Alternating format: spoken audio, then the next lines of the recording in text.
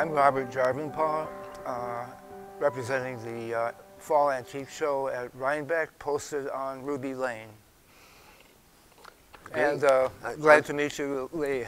Robert, it's great to be here. Great to be here. And thank you for bringing these pieces to this online show. And you have a lot of Native American things, wonderful Native American things. This is your specialty, right? Yeah, we specialize in historic Native American ethnographic items. Right. And how long have you been in business? Collecting for 50 years and dealing for maybe 25. Wow, that's very neat. You said you'd seen my father at my dad, Leigh Keno, at one of the shows years ago. We did. We set up right next to your father, and he introduced himself by saying he was the father of Leigh and your brother. And you had no idea who that was. No, we were aware, and he was obviously very proud of you. Oh, that's sweet to hear. We're proud of him. The best dad in the world, my father. Best dad. But, so, what piece would you like to talk about first? You have this lovely basket.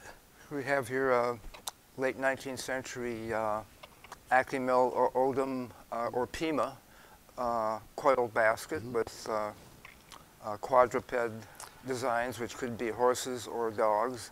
Okay, so this is made in what part of the United States? This would be the Southwest. Okay. And made of yucca, coiled yucca with devil's claw for the dark designs. Devil's or claw. motifs. So what is that? Is that a weed? It's a plant. A plant. Yeah, okay. native to the Southwest. Great. And this is probably about 1885 to 95, somewhere in that territory. So just as the we were pushing into that area, we've been pushing into that area, but this is not made for the Western population, was it for their own use or something to be sold, do you think? Well, it's possibly both, because at that time tourism was beginning in the Southwest, so you did have items like this made for the early tourist trade as well as local use. Yeah, so it could have been either, right? Either. But really firm, strong. It looks like the condition, I know, could sometimes be really worn on these, and this is all intact. This is very tight, virtually no damage, so it's almost mint for its age. Really nice, really nice. That's very nice.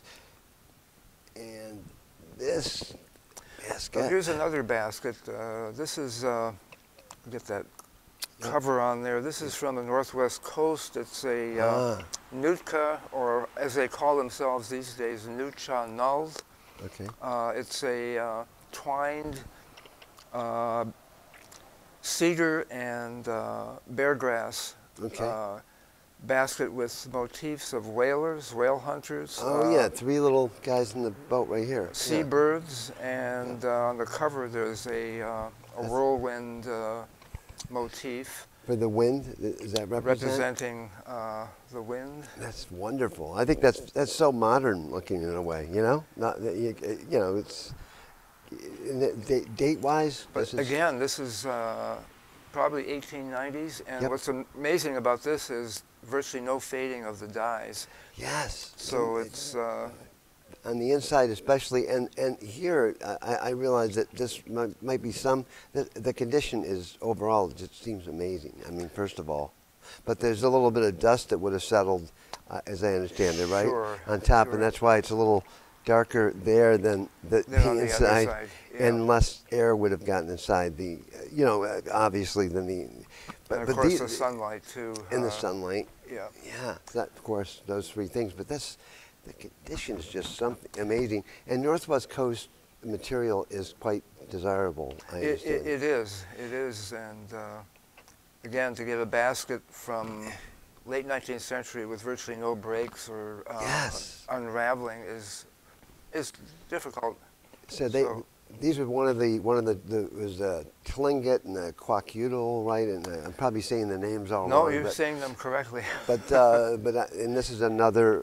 The Nootka are right Nootka. next door. They're on Vancouver Island. Okay. And Got it. adjacent areas. And they were one of the few Northwest Coast peoples that did whaling. So it's interesting to find that motif. Yes. The whale boats. I think it's very neat that on this boat has 4 guys in it. This one just 3. Yeah, that's This one interesting. 4 again. So it's not. They must have been going along and saying, "Up, we can only fit 3 in this one because we did these." Not totally symmetrical, I guess. I like that, because it shows that they're just, I can see this being sold because I know that in the 1890s we'd already gotten over there, but it's not like this is a 1920s basket or 30s where most of the things we're seeing are made for a tourist market. trade.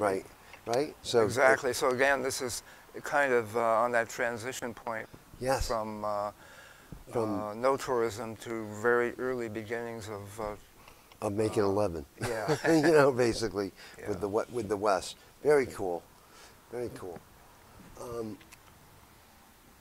about this? Okay, here we have a what's called a double-barred Lorraine trade cross. This is some kind of alloy of copper and silver with crown and sacred heart motifs. This was probably made by a silversmith in Montreal.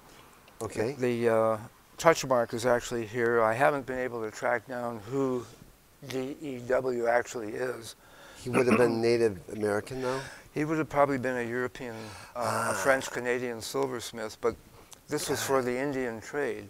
These are Hudson Bay Company glass trade beads, red beads with white hearts.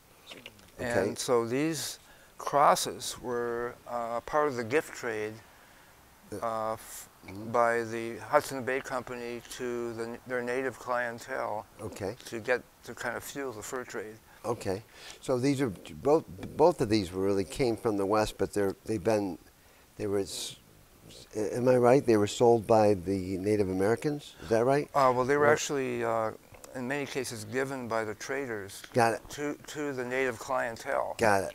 And the fact that you have these religious motifs, of course, the crown, the Sacred Heart, shows their syncretism with both native and European religions. That's interesting. So it has to. So it's probably, even though they were, is it animism that they actually believed in, right? Animism. Partly, sure. Partly. Uh-huh. But animism and Christianity combined into one. Is that? Yeah. Am I interpreting right? The fact that, by this probably dates, by the way, from late 18th century, early 19th century. Wow, that's early. So that's great. I mean, I'm looking at it, and that makes sense with these. Pardon me, but with these small incisions here, little on the edge, little. What I'm trying to think of the word for it, like almost a hatch sock. marks. Hatch marks. Thank you. And well, very cool thing. I like the patina, the abrasion here. Mm-hmm. Also, in the change in color. Really a nice piece. It's and how about, let's see. Okay, here we have a Northern Plains knife scabbard and fully beaded on the front with a bison hide back. Some people might call that parfleche. And you have these geometric designs on a white field, probably Lakota, one of the Western Dakota groups. Okay. And again, a late 19th century date, roughly, with metal tinklers, and so very decorative, but meant to hold a knife. A knife, right, in nice condition. This really was used. Would this have been a trait as something probably then, again, possibly sold to Westerners? It doesn't look like it's been used. It might have, but it would have been something a tourist would, I say a tourist, a Westerner would like. This one it's a little more difficult to say. I think that age for the Northern Plains, it probably wasn't less likely to be a tourist item. That's great. I think this is more likely Something used. something used Yeah. and kept in the family, and eventually an heirloom. Wow. It's really, I mean, the preservation's just amazing. Yeah. That's Again, so very little damage, if any. And would this have been, what hide would this be? This is a piece of bison hide. Bison hide, Yeah. yeah. Very nice, nicely the- sewn. The front is probably on deer hide. Yes. Easier okay. to sew into. Here we have again, a Northern Plains item. Right. It's a umbilical, what they call an umbilical fetish in turtle form. Okay. And these were meant to provide ritual protection for infants. And so Really? what you have here is a little incision that was made to insert the child's umbilical cord. Really? So you have a connection between the fetish and the child, Wow. and a spiritual protection of the child. That's fascinating. I never knew these existed. So it's been it cut and then sewn back. Right? Sewn back inside. But this has the American flags on it. So Exactly. So this shows also the growing appreciation of the power of the flag. right. And so the flag symbol often represents not just power, but patriotism, because people by the early 20th century, Native Americans often served in the military, beginning in Okay. World War I. Wow. So, having the flag displayed at powwows and other ritual gatherings became very important. But Okay. this is much earlier. This is late 19th century, and already the flag is showing up. That's very cool. This is quite rare, I would think. This is very rare, I would say. I'm really, really amazing. I mean, it's because I'm glad you explained this, because I'm thinking, it's a ritualistic thing. It's something to offer good luck, I guess, to the child. Good fortune and tidings and all protection. that. Yes. So there probably is an umbilical cord in there if we were to check. If you were to open it up, Yeah. you would find An a umbilical cord. dried umbilical cord. I can actually feel something under there. You can actually feel it. That is really cool. And the blood that's here, possibly the blood that looks like dried blood. Well, yeah, we've wondered about that ourselves. It Yeah. could be, or some other kind of substance that got on there. Yep, I realize that this also could be the oxidation from this rust, from these two tassels, possibly. Very possibly. Yeah, yeah. only because there's two dots and there's right there. Yeah. Good point. Well, just a guess, but But that's likely, I think. Yeah. probably because there's two and two. But that is so neat. I never knew this existed. Yeah. This type of, I guess, fetish, right? Would you call it? You call it Umbilical fetish is a term often used. an umbilical fetish in the form of a turtle. turtle. And what did the turtle represent? Well, turtle's a very powerful animal all throughout Native America. I mean, people growing up here in the Northeast know that with the Iroquois, of course, the turtle is a powerful Right. symbol for, kinship, the turtle clan. Yes. But even out in the plains, the turtle, sometimes they're more like a lizard form, but Right. turtle is a very powerful animal spiritually, also in folklore, Yep. kinship. And also strong, because that shell was, I would think. Symbolizes strength, Strength. and, Symbolizes strength. and endurance, long Endurance. life. Right. That's fascinating. Yeah, a concha belt we have here, Lee. Yeah. This is a nice one because it has 11 very heavy sand-cast silver curvilinear buckles or conchas, and each one has a fairly large turquoise cabochon. It's pretty special, isn't it? I mean, because it's not. I know they did a lot of turquoise things. They do it today. I know. How old is this? Well, we think the silver part, the conchas are probably from the 40s. The belt was probably replaced. Okay. The leather part Yes. was replaced because you can see the trademark right. here from Globe, Arizona. Yep. So did you check to see when they're in business, or Bacon's Globe, Arizona?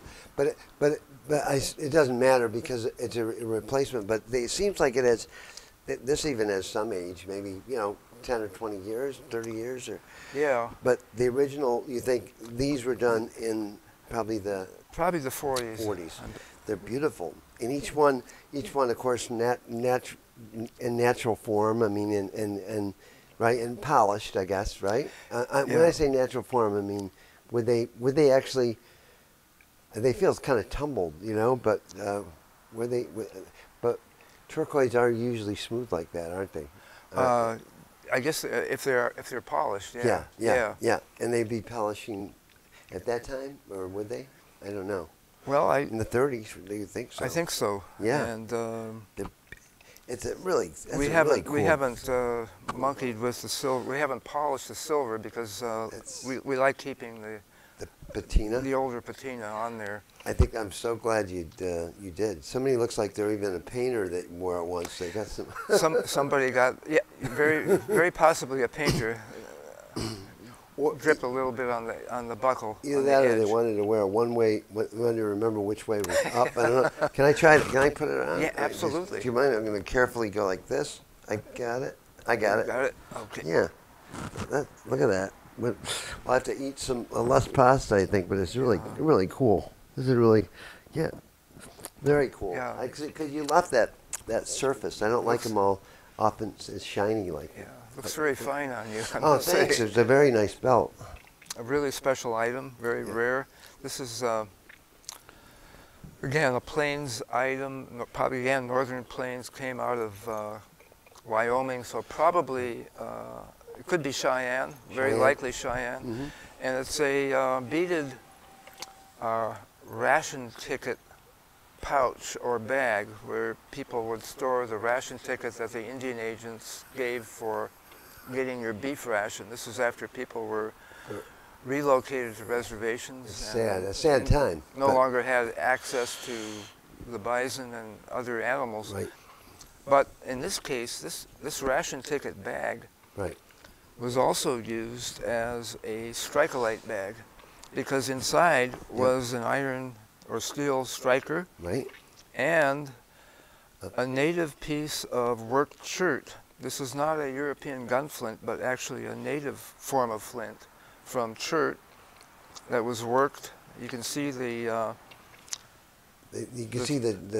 notches. The notches taken out. Would have been done with deer antlers sometimes. Probably with some kind of bone or antler. Of course, out there you went not deer antler, sorry, but antelope. Antelope, yeah, exactly. That's very, very cool. And people, I didn't realize until I learned when I was like 12 that I found a little tin box, a Western version of this, to make a fire. You took is this a form of flint?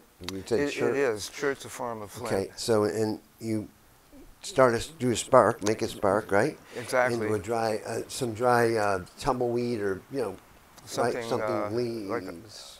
Grass, something very dry. Plains grass or something. Yeah. And then start that fire. And this is what you hang on to, right? When you're doing it. You just. And this, I'm not sure if this was meant just to provide extra grip. Yeah. But, it makes sense. But they made this into a kind of a multi-purpose bag. Yeah. And very cool. These are very, very rare. I mean, it seemed rare, and to have it come with this Western-made wrought iron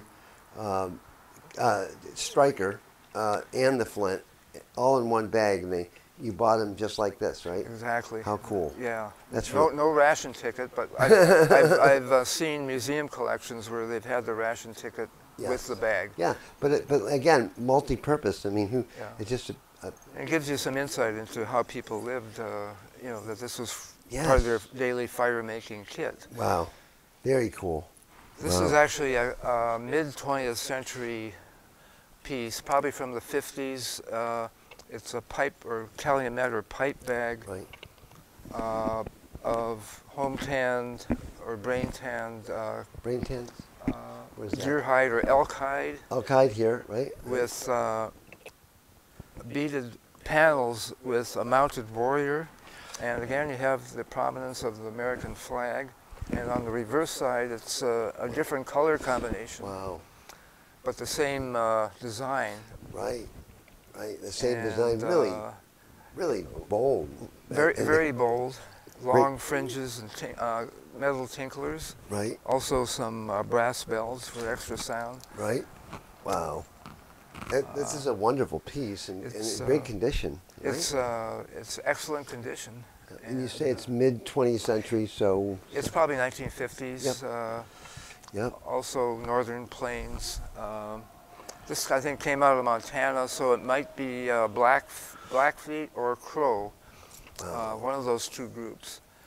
It's wonderful. I mean, so your wealth of knowledge, you're a wealth of knowledge about these things and about all these pieces and about a Native American culture. You're an anthropologist yourself, right? I'm a retired anthropology professor. I was for 40 years. Wow. And my wife, Hetty Jo, who helps me with the business, she's also an anthropologist, archaeologist. So she's had a lot of input into researching these items. We do it together. It's nice you give her some credit here. She wouldn't get dinner later. You wouldn't get anything later. She wouldn't talk to me. I'd be using the Strike-A-Light. Well, having talked with both of you earlier about some things, the amount of knowledge you have between the two of you is enormous. And the nice thing about buying from the two of you, from your business, is that people know what they're getting, and you also guarantee everything. We guarantee everything. We research everything. Well, thank you for being part of the Fall Antiques at Rhinebeck, hosted by Ruby Lane. Thank you. Thank you, Leigh. Really great. Appreciate it. Thank you.